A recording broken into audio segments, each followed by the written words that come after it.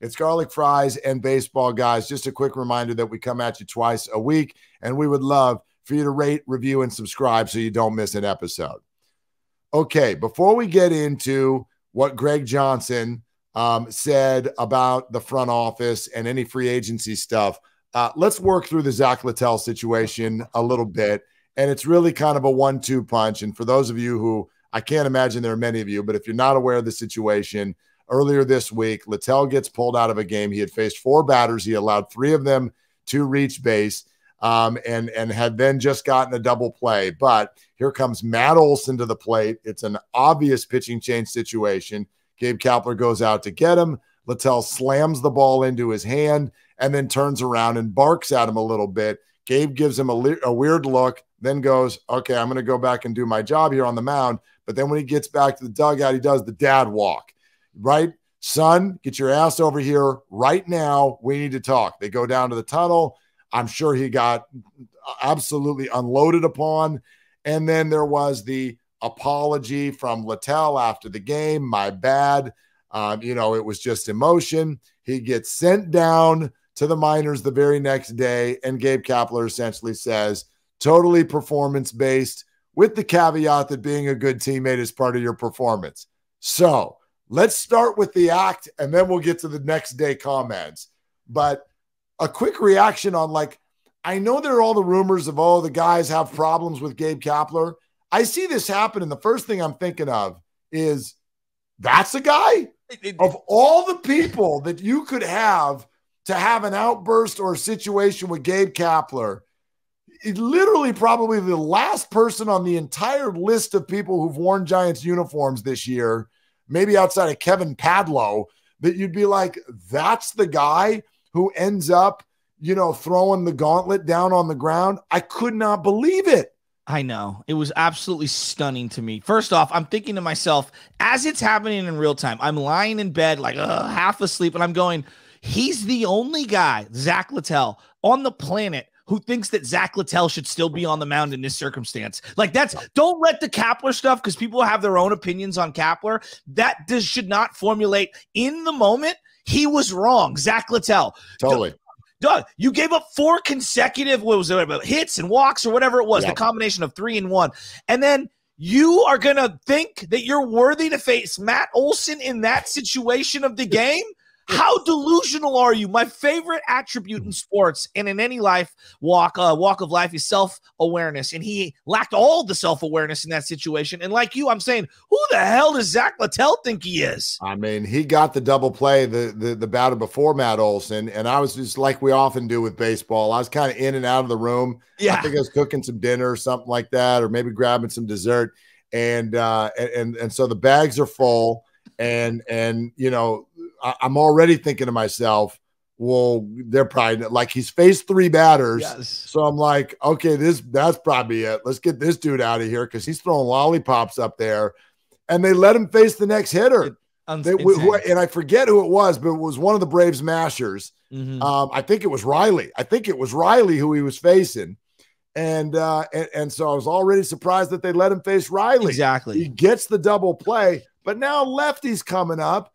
And, oh, by the way, you play for the Giants. You know how this works. Exactly. You're facing a lefty. I don't care if you've actually mowed through the last 2 righties in a row. Alexander's in the bullpen. He's ready. He's left-handed. Go sit down. It was bizarre. It was so crazy. And then to see Kapler storming into the dugout, let's go down in the tunnel and let's talk. I'm thinking to myself, first off, Littell looked a little worried. That's number one. But no one wants to say that out loud. Cap was furious with him, and he was ready to take him down there. And so, whatever. I just look at this as a lot of people are going to go, what the hell, Kapler losing? And look, it is odd. That's number one. It's odd because it's Zack Littell. Had it been a more prominent player, I would think there's more credence to this thing.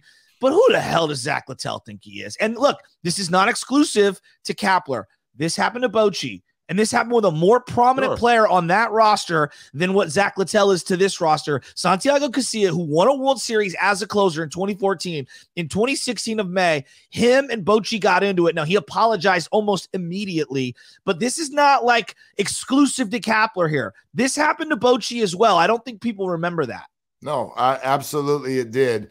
And so now let's flash forward to the next day, because this is where Kapler ended up actually taking the majority of the criticism he took this week, which is that when he went out into the dugout for his pregame session and Littell has been sent down, he said this was performance-based, and essentially it had nothing to do with what happened last night, which nobody bought.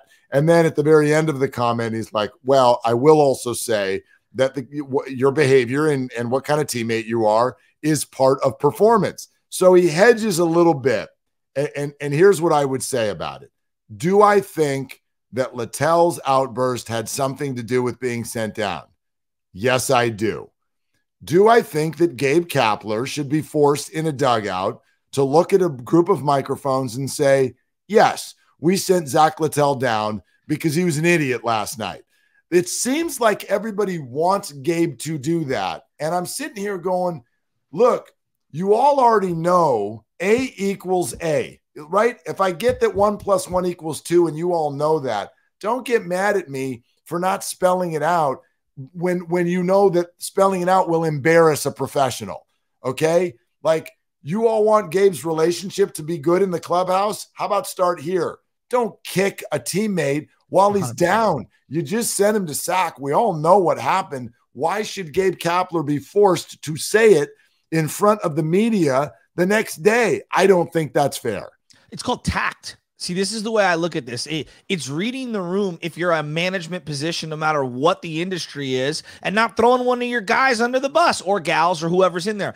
I'm going to cite another Bochy example here because this one I found interesting. 2011, they get Miguel Tejada. Miguel Tejada does not want to bunt, okay? Refuses to bunt.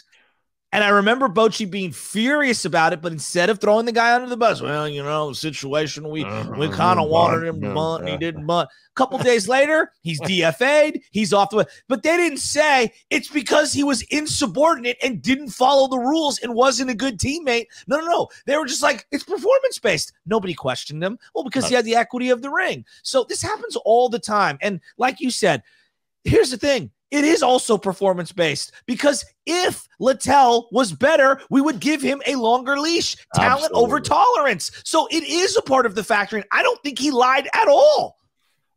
Look, this is life. I don't care what you do in life. Exactly. Whatever the equality of a 5.08 ERA is in your job. Yes. If that's your performance and you go yell at your boss, good luck to you. Yeah. Good luck to you. And if you're still there the next day, wow, I'd like to know how you pulled that off. It's not how it works. So yeah, performance is a part of it and behavior is a part of it. And he should be in Sacramento right now for multiple reasons. Yeah. You know, the other thing that I keep coming back to, and this is more the Kapler slander in general. And again, I'm not really in on Farhan and Kapler and some of the ways that they go about constructing the roster. There's a lot that they got to do to win me over. That being said, I will defend Kapler and the way he pushes the buttons every single day. Guys have to perform, and we've forgotten that element. And I feel like anytime someone doesn't perform on the field, on the mound, at the plate, we instantly pivot and become experts. Well, you should have went to this guy and should have went to that guy. The roster top to bottom doesn't have a lot of high-performing players right now. So my question to everyone would be like, which card's he turning over here? That's the Greg Maddux card coming out of the bullpen. Where's the Rob Nen card coming out of the bullpen? They got one reliable bullpen arm. His name's Camilo Duval. Everybody else is a complete wild card at this point. So I'm not even mad at him, but I'm starting to see people use these things as sweeping indictments on who Kapler is as a manager. I just don't think it's fair.